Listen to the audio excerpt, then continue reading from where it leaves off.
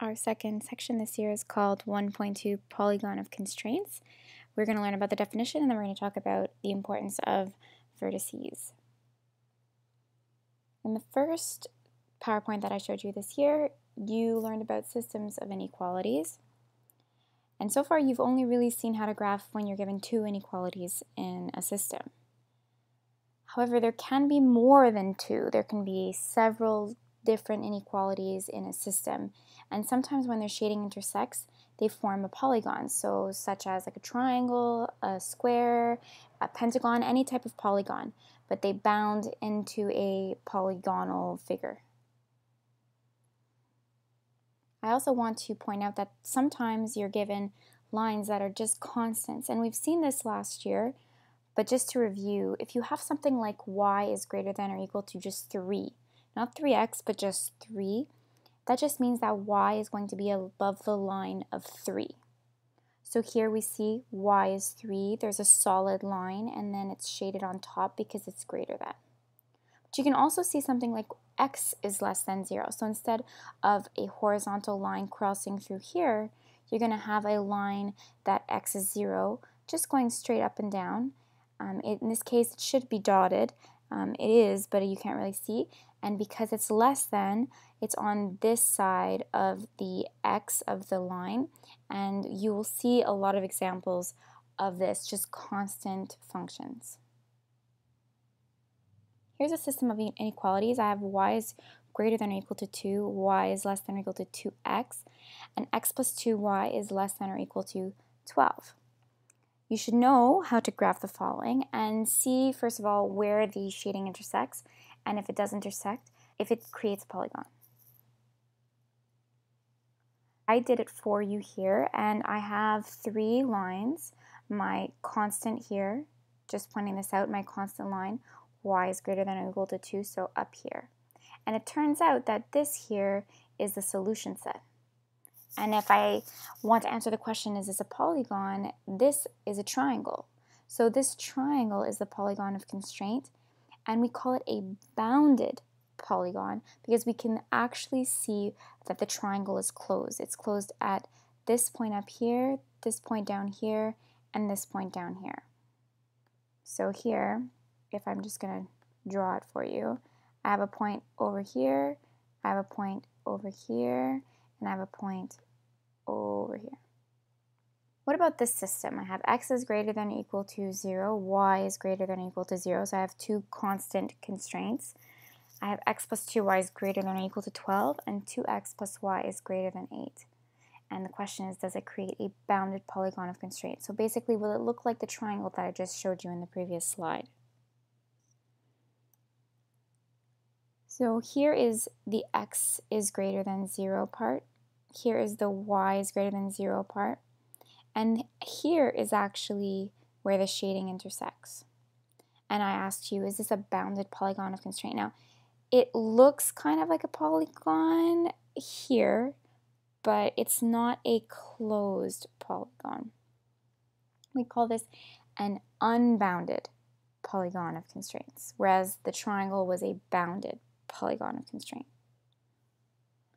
Just a note, in most real-life situations, because eventually we're going to apply these polygon of constraints into real-life word problems, usually x and y can't be negative. Usually we're looking for situations where x and y are just positive, so they can't be less than 0. Because of this, you'll often have included in your systems of inequalities something like x is greater than or equal to 0, y is greater than or equal to 0, which gives you something that looks like this, which basically tells us that this, in this region, is where our constraint will be. And even though a lot of the times it's implied that it is a positive situation and it can be negative, the question will still ask you to, and the question itself might actually include these two constraints. So these will be two very common constraints that you see throughout this chapter. Next, it's important to know why your polygon's vertices are very important to you. You're going to need to know this for your chapters later on, but let's talk about your polygon's vertices right now. So I've drawn three systems, so three lines of inequalities. You can see them there. Here is green, blue, and the dotted black line, and I've pointed out the vertices A, B, and C. And as you can see here, it is a bounded polygon of constraint because I have a closed triangle. How do you find the point where two lines intersect? This is from back in Sec 4. We reviewed it this year. How do you find the point where two lines intersect? You use systems of equations, okay? So I have lines that are intersecting to create these corners. So if I ask you to find the point, you should know, okay, I'm going to do a systems of equation for these lines, and I'm going to find where these points intersect. My second question, when are vertices actually a part of the bounded region? Like, are all the vertices a part of the bounded region all the time? These vertices are only part of the bounded region when the lines are solid, when both lines together are solid. In this example that I gave you, does vertex A belong to the bounded region? How about B or C?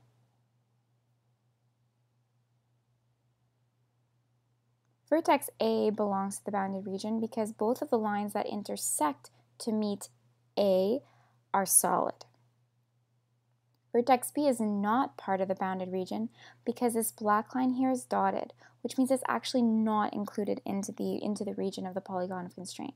So B is not a part of the bounded region, and because of that, you can guess that C is also not a part of the region because it's being intersected by the black dotted line, even though we have this solid green line. Because the black line is dotted, it is not included in the region. My question is, can you determine the point of vertex A up here? Algebraically, you can see it on the graph, but algebraically, can you figure out what the point is given that it is bounded by the line x is greater than or equal to 0, so this green line, and the blue line y is less than or equal to negative x plus 4.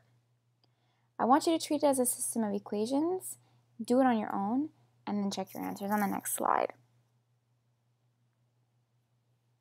Here again are the two lines that are meeting to make A, and I told you to treat it as a system of equations, not inequalities. So I'm going to change my inequality just into an equal sign.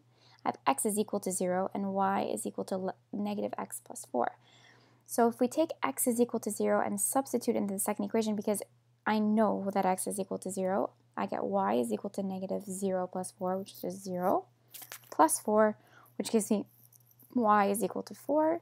So I guessed, or I figured out algebraically, that my vertex A is 0, 4, and if you look here, that looks like it's the right coordinate. This is the end of section 1.2 on Polygon of Constraints. So next, we're going to learn about target objectives and advantageous solutions, which are basically real-life applications for polygons of constraints.